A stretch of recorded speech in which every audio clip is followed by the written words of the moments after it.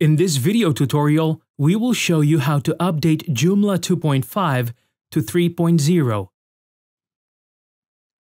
Open a web browser and log in into the admin panel of your Joomla website. To do that, add administrator after the address of your website in the address bar and press Enter.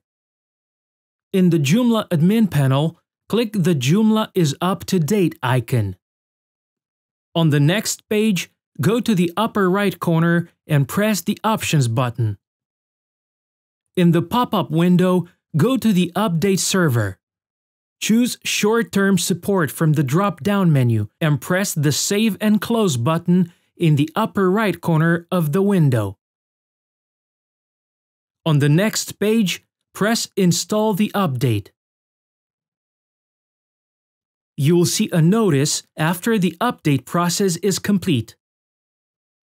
Now your Joomla site has been successfully updated to the latest version.